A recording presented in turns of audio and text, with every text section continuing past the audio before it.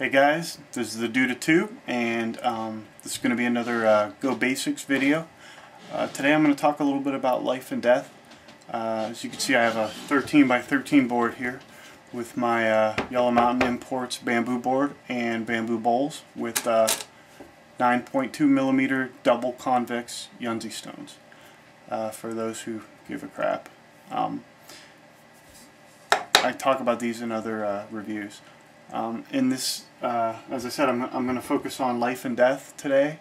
What I'm going to do is I'm going to play myself in a 13 by 13 board in such a way as to force myself into life and death problems, and I'll let you know how a mid-queue player kind of handles them. And I also want to talk about the basics of this, which would be which groups are alive, which groups are dead, when to focus on trying to save them, when to let them go.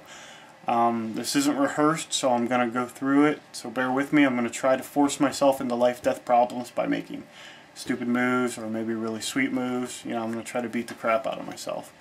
So let's start. We'll play the game here. Hopefully I can get a nice life-death, maybe at least 3, I would say, life and death issues going on here. So we'll see. White wants the corner. Black's going to do a diagonal hit. White will do this. We'll try something like this then. White will push in. Black will block. White will push in. Black will block. White will jump. We'll let black push.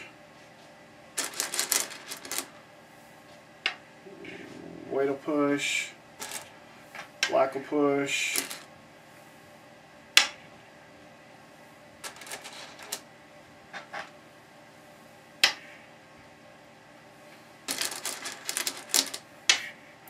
There, so we have a life and death situation. We have a life and death situation here. I'm just going to we'll figure out if black's alive or dead after. White just played here, so we'll finish this. What we'll do is we'll jump into black's going to do an invasion over here.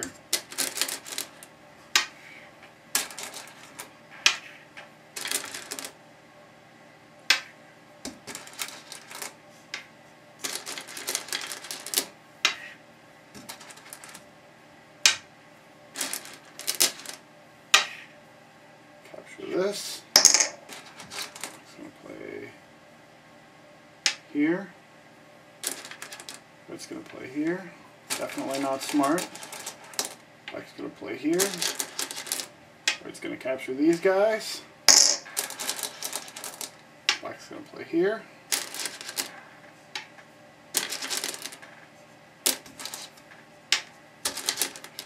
So here we got black just getting demolished.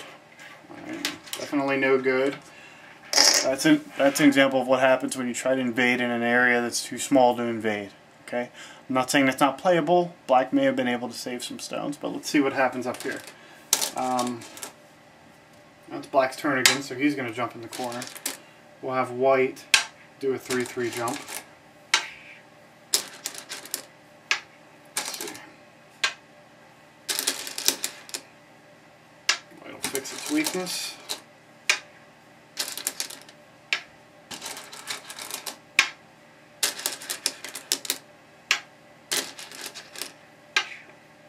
Sorry, black's turn.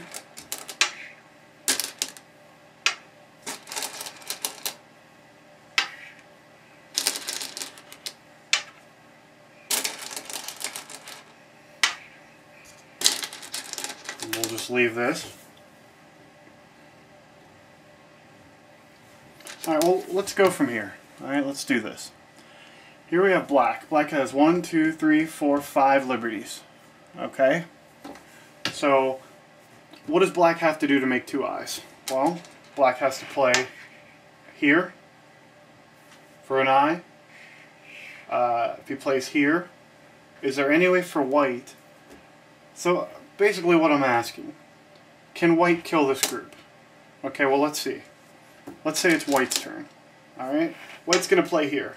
That's going to take away one of black's eyes. Black's going to play here. Now black has one eye here because this group is dead. Right? White cannot play here. This group is dead. And what about now? Black plays here, white plays here. What if white plays here? Doesn't that take away one of black's eyes? Okay, well let's see. Black can't play here to try to capture it. So black has to play here. Right, to try to capture that. Looks like a dead group to me. Right, keeping it about as basic and simple as possible. Now, let's assume it's white's turn to play, right? White plays here again. Okay? Black pushes out. Okay, well, let's assume that white answers. Black plays here. No matter where white plays, black can now make an eye. So now black has two eyes. Are you kind of seeing the difference here? Let me zoom in on this corner a little bit. Let's go through that one more time. All right, and there are, of course, dozens of possibilities. But let's say it's white's turn to play. White could play here. Black plays here, giving him one eye. Black has to play here. Sorry. Black has to play here to give himself that second eye. He has to. Okay? It's white's turn. White plays here. Black's group is now dead. If white plays here, black plays here, now black has two eyes. Alright? Let's check out another couple ideas. It's black's turn. Black plays here. White's turn. Where can white play to get rid of one of black's eyes? Well, technically he could probably play here, and that would prevent black from playing here. Right? But black plays there. Guess what? Black now has his two eyes because this white stone's dead. White can never play here. So black lives. Okay? So let's see. A couple other variations with this one. Let's say black wants to scoot out. Alright? White will answer. Black will answer. White plays here. Do we still have a problem? No, we don't have a problem. White can just play here. What if white plays here? Then black will play here. Either way, black has two eyes. Alright? Now, let's try something a little creative. Let's say black plays here and white plays here. Okay, well, black's probably going to want to take this stone, right? Now white plays here. What happened? What happened here? Well, because of the Tsuji, tricky move, white tricked black into taking it. And so black got rid of one of his own eye spaces. Okay, this is a false eye. Right? So let's assume, white plays here. Okay? If black played there, that would be two eyes. If black plays here, it's alive. But since white played here, now black has a false eye. What does that mean? Well, white will play here. Okay, well, black will probably protect. Okay? Now white can play here. Black can play here. White can play here or here. Black can play here. White can play here. You kind of see where it's going. Black can't play here. He's dead. Black tries something crazy. White plays here. Kills all the black stones. I hope this gives you a couple variations and ideas of when to see whether or not a group is dead or not. Let's go here right? We'll get rid of this and this. Toss these over here. So this is called 1, 2, 3, 4, 5. This is called 5 in the line. 5 on the side, 5 in the corner, I think it's called. Okay. So the death of this group just depends on how it plays. If black plays here, he's alive unconditionally because it's 5 on the side. Alright? And there may be other ways. I think if black plays here, yeah, if black plays there, he's alive unconditionally. If black screws up and plays here, well then he has to play here to make another eye. Right? So if he plays there and white plays here, black dies. Okay? Well, let's say it's white's turn. White plays first. Alright?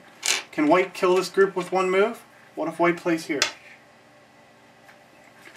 Let's assume black plays here. Is that group dead? Well, think to yourself, can it make 2 eyes? No, as of right now it cannot make 2 eyes. It's dead. What if white played there, black played here, white played here, and black played here? Then yes, it's got its 2 eyes. So in the midst of a game, it's pretty important for black, if it's his turn, to play here or here, right? And if it's white's turn, it's pretty important to white to try to play. So basically the life or death of this group depends on who goes first. Okay? There may be some exceptions. Like I said, I'm a mid-queue player, but so this is an example of what I'm looking at. Okay? Now what if there's 6? If there's 6, black is unconditionally alive. No matter what. White can only kill it if it's played poorly. Right? Black could always make 2 eyes. No matter where white plays.